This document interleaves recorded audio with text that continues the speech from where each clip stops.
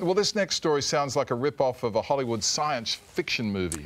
In just a few days, NASA will launch a satellite directly towards an asteroid in the hope of preventing what's being described as an apocalypse.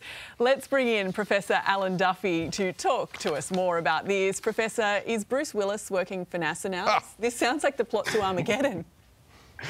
It is very much the idea of Armageddon, just a little bit smaller budget than that film, and certainly no Bruce Willis. This is a pretty incredible mission, however, known as the Double Asteroid Redirect Test, or the DART mission.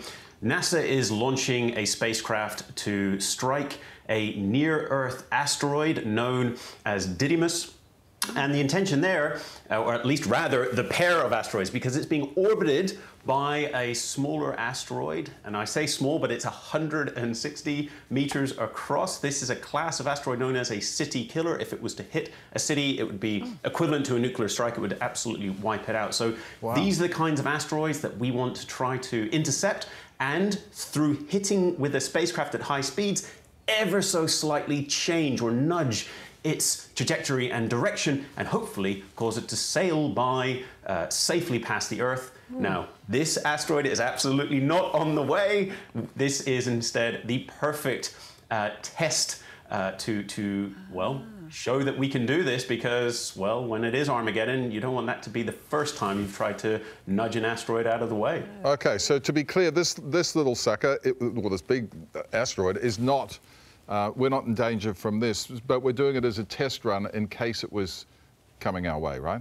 That's absolutely right. This is the test for doomsday. So we want to make sure that we can move these asteroids out of the way, and this is why we're testing on one that's completely safe, because if the mission goes wrong, that's going to be awkward, but at least it's not going to be Armageddon. So this is why NASA is going to this extraordinary effort. Now, all of this is the most extraordinary level of precision. The spacecraft is going to fly, after a 10-month journey, will strike this orbiting little moonlet at 23,000 kilometers per hour. It's equivalent to a few thousand kilograms of TNT when it strikes in terms of energy. And all of that is going to change this little moonlet's or asteroid's velocity by less than a snail's speed in terms of motion. And yet, we think we can see that difference from Earth, and we think that's going to make a difference to its trajectory. Yeah, it's a suicide mission for that spacecraft, sort of, if I can put it that way. Oh yeah, no, this thing is going to get absolutely obliterated when it hits. Yeah, it's going to be gone. But it will have served its purpose. And it's just completely unrelated, but is that a koala in a spacesuit over your right shoulder?